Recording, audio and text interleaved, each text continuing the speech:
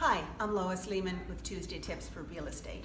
Buyers who want to find value in the market often ask me to show them foreclosures and short sales, thinking this must be where the deals are.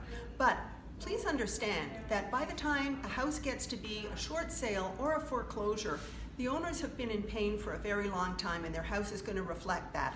You can expect a lot of deferred maintenance and a feeling of anxiety and depression that lingers long after the owners have even moved out.